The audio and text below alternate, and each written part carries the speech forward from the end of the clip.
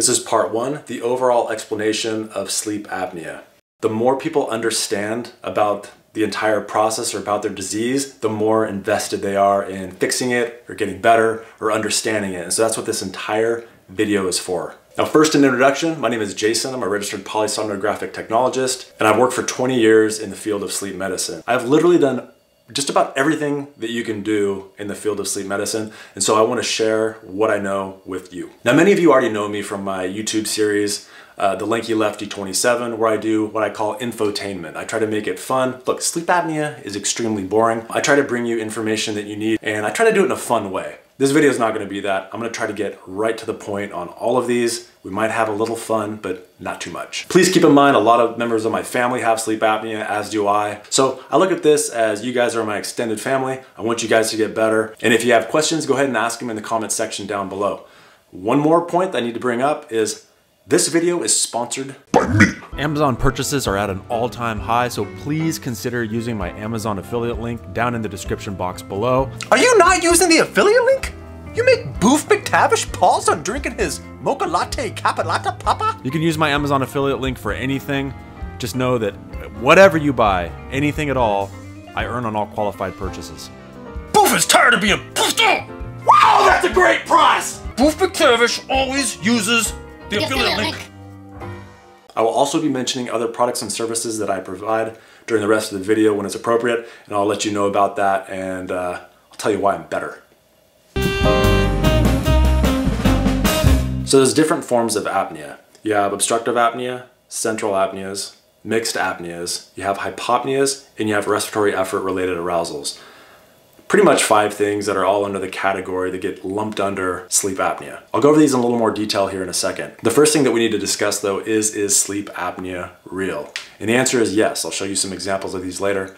Typically when people say sleep apnea is not real, what they really mean is they're not real happy with the diagnosis that they have, or they feel like someone at the durable medical equipment place is trying to pull a fast one on them and scam them out of some money, or they feel like their doctors are making money off of them, sending them in for referrals for sleep studies and testing and equipment that they feel, the patient feels they don't need. So let me talk about some of this. In the past, there was that problem. It was like the Wild West when I first started. There were a lot of sleep labs opening up, private ownership where the physician owned it, or the physician owned a part of it. And there was a lot of shadiness going on. I'll certainly admit to that. So since then, there's some laws that have been enacted. There's the anti-kickback law, and then there's Stark law. The anti-kickback law is if a physician does not own a lab, or they do not own a DME, and they make a referral there, sometimes they would get money back, or they'd get like a referral fee for that. That is no longer the case. You can't do that.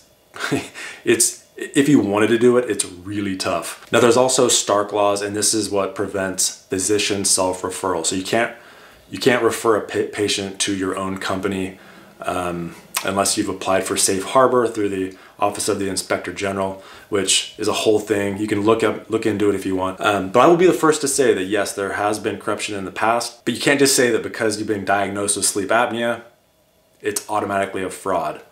Sleep apnea is very real. I don't know the particulars of your case, but for the most part, if you have sleep apnea, you have sleep apnea. So let's put that aside, and I'm going to show you the real world examples of it, and you can decide for yourself. Now, how do you know if you have sleep apnea? Well, one sign is that you are a snorer. So you'd have witness snoring. You might catch yourself waking up snoring. You'd also notice daytime sleepiness, or some people call it hypersomnolence. The other thing is a bed partner or someone in your home that witnesses you having apnea, you holding your breath while you're sleeping. Some of the long-term effects of sleep apnea are high blood pressure, stroke, heart failure, irregular heartbeats, heart attack, diabetes, depression, and headaches. You also might experience some things like memory loss, concentration problems. So all of these examples that I'm going to be using right now are going to be from my website, freecpapadvice.com. So you can explore these on your own. I just wanted to kind of go over these with you in a little more detail so you know exactly what you're looking at. I'm also going to include some links down below of me actually going in more detail while actually scoring a sleep study. So you can kind of do a deeper dive if this is something that interests you. Look for that in the description box below. Okay, so what we're looking at here is an obstructive sleep apnea. This is what a sleep study looks like. So we have eyes here. This is the chin. These 4 here are the EEGs. So this is your brain activity. This is a snore sensor. These are electrode attachments on your legs. This is the airflow channel of breathing. Chest and abdomen are belts that go around you. and we have heart rate and blood oxygen levels. So you kind of have to take all of this in as a picture. You're going to see that I'm going to use these parameters for every single example here, but this is more or less what we're looking for. So if the chest and abdomen belts are moving, that means that you are trying to draw a breath. So you can see this person is trying to draw a breath the entire time. Now what makes an obstructive apnea an obstructive apnea is it has to be decrease in the nasal airflow of at least 90%. Basically these are 100%.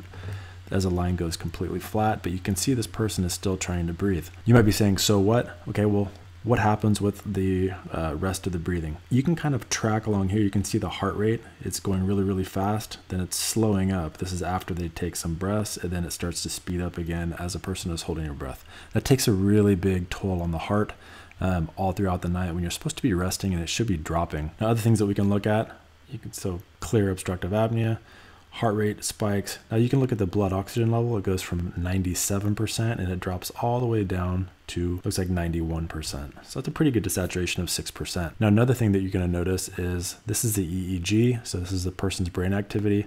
This is a 2-minute window, so it's a little harder to see, but you can see the general look of it. Now right here, right as the apnea ends and the person starts to breathe again, you can see the speeding in the EEG. This is them waking up. So they're waking up here, they're waking up here, and they're waking up again here. This is just a 2-minute window, and this person is woken up. It looks like they're about to have another one. So they're waking up like 3 to 4 times in a 2-minute period. I'm going to shake things up a bit and show you a central sleep apnea. Central sleep apnea is a little bit different in that every other form of apnea is kind of an obstruction. There's something blocking the airway that's causing them to wake up. In central sleep apnea, there is no blockage. So like I mentioned before, these belts, the breathing belt, and then these are the effort belts of them even trying to breathe. They're not even trying to breathe. Their airway is open. It's perfectly fine. They're just not breathing.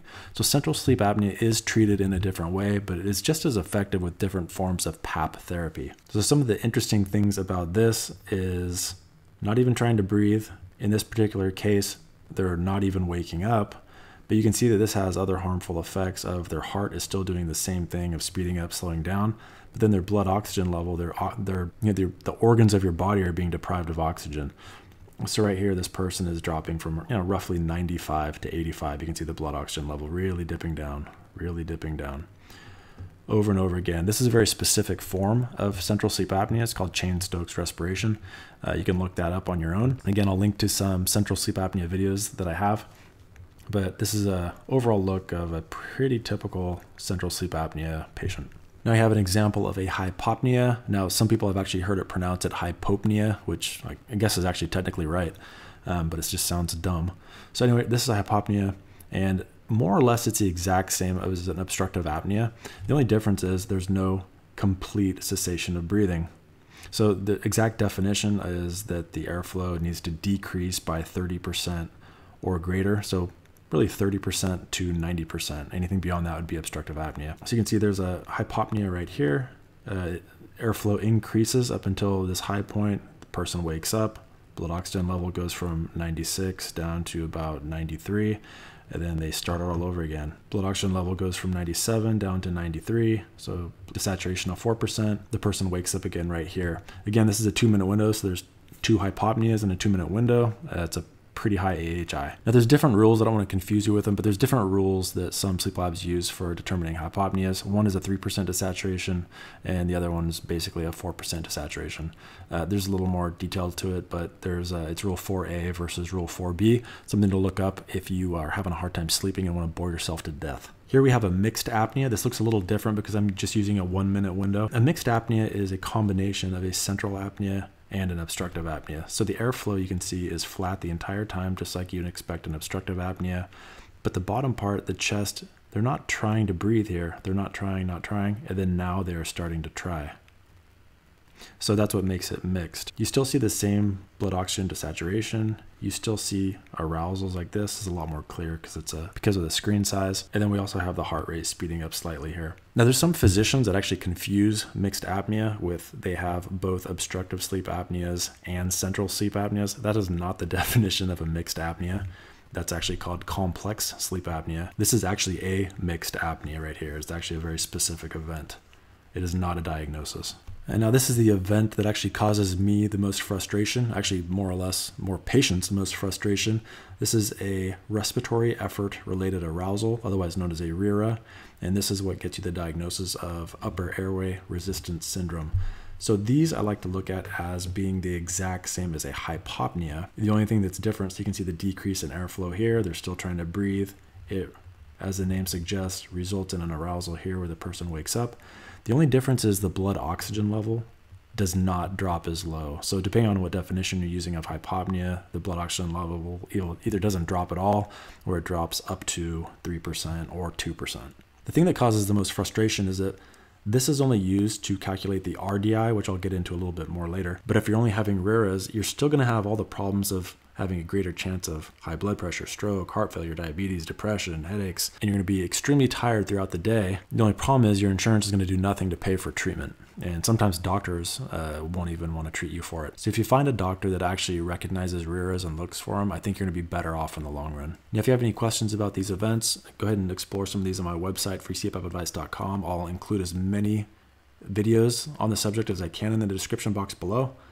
And if you have any questions, specific questions, go ahead and ask them in the comment section below. So with all these examples of sleep apnea, you can see the detrimental effect that it has on your health and your sleep.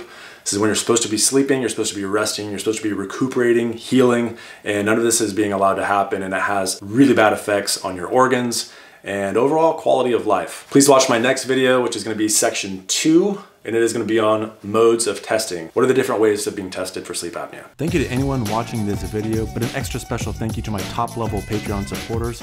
Thanks buddy to Ken Spackman, Alan Liu, Matthew Gray, Stuart Hetherington, and Mona Swearingen. Thank you and thanks buddy.